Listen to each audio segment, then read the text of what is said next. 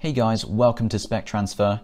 Today we'll be looking at topic 3.3.3 Digestion and Absorption from the AQA A Level Biology specification. As always, let's start by taking a look at our specification. It begins with an introduction to digestion, then moving on to specifically the digestion of carbohydrates, lipids, including the action of bile salts, as well as the digestion of proteins. Then we need to know the mechanisms by which the different products of digestion are absorbed.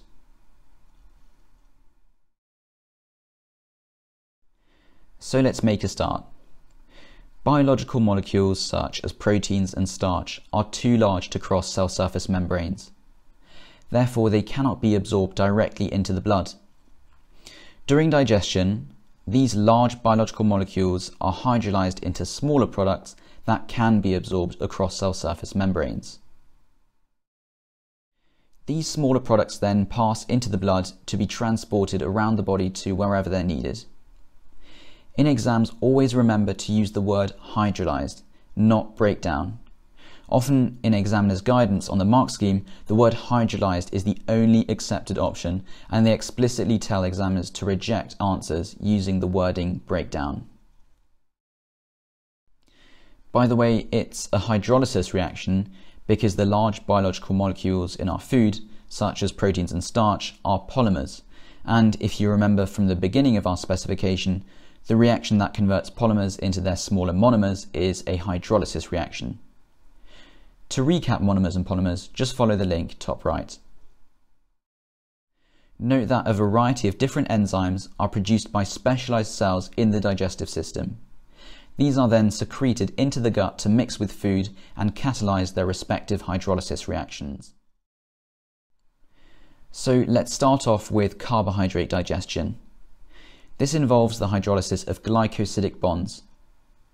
Disaccharides such as maltose, sucrose and lactose are hydrolyzed by disaccharidase enzymes to give the monosaccharides which make up the disaccharide.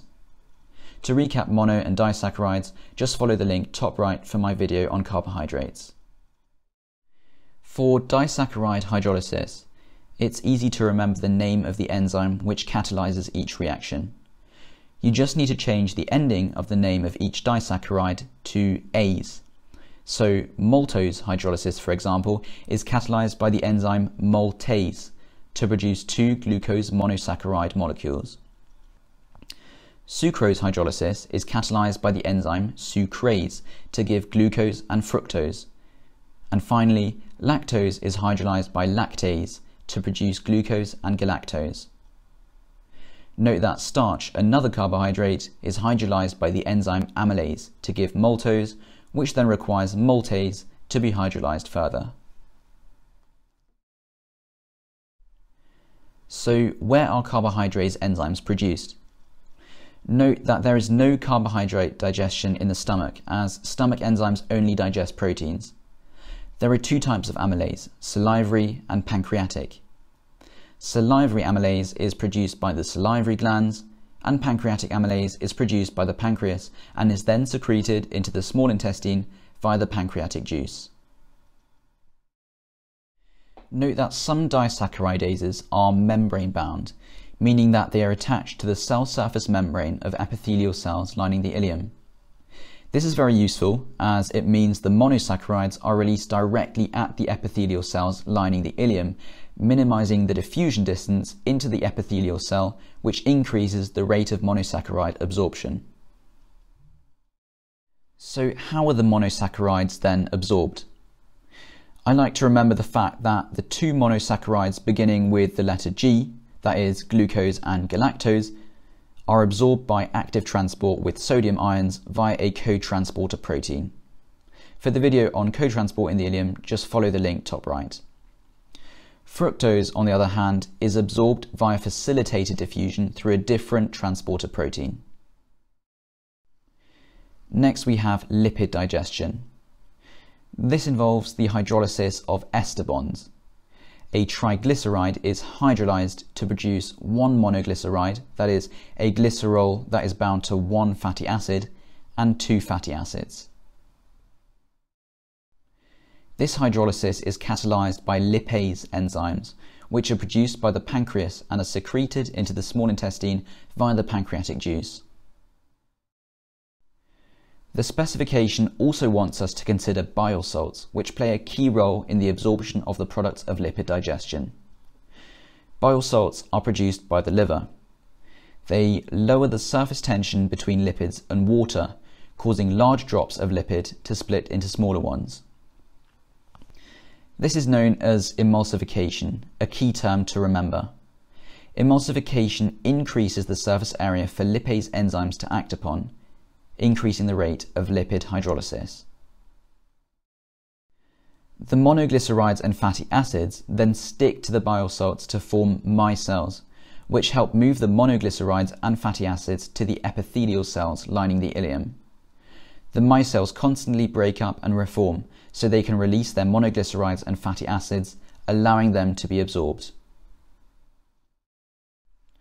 Finally, we need to consider protein digestion.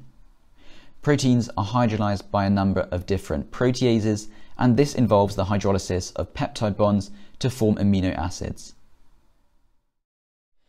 The three types of protease you need to know are endopeptidases, exopeptidases, and membrane-bound dipeptidases. Endopeptidases hydrolyze peptide bonds within polypeptide chains, endo meaning inside. Exopeptidases, on the other hand, hydrolyze peptide bonds at the ends of polypeptide chains, exo meaning outside. And finally, membrane-bound dipeptidases. Just like membrane-bound disaccharides, these are bound to the cell surface membrane of epithelial cells lining the ileum. Dipeptidases hydrolyze peptide bonds in dipeptides specifically. Note that these enzymes are most effective when working together, as endopeptidases increase the number of ends for exopeptidases to act upon, until we're left with just dipeptides, which are then hydrolyzed into amino acids by dipeptidases. So how are the amino acids then absorbed? This is done in a similar way to glucose and galactose, by co-transport with sodium ions. Finally, we'll have a look at some of the adaptations of the ileum. In exams, you are often required to state both the adaptation and then explain it, so remember both parts. For the first example, the ileum is very long, which therefore allows time for the diffusion and for the active transport of the products of digestion. Or the lining of the ileum is folded into millions of projections called villi. These are themselves folded into many microvilli, which therefore creates a large surface area for diffusion. The epithelial wall is only one cell thick, creating a short diffusion path for the products of digestion. The villi also have a rich blood supply, maintaining a favourable concentration gradient for the diffusion of products of digestion. The epithelial cells also have many mitochondria, which provide energy for the active transport of products of digestion. Again, as mentioned before, the fact that many enzymes are membrane-bound means the products of digestion are released directly at the epithelial cells lining the ileum, which minimizes the diffusion distance into the epithelial cell, increasing the rate of the absorption of the digestion products. Great, that would be all parts of our specification covered. We've given an introduction to digestion, had a look at carbohydrate, lipid and protein digestion, and how each of the products of the individual reactions are absorbed. That would be it. Thanks guys for watching SpecTransfer. Subscribe, add any ideas, comments or suggestions. See you next time.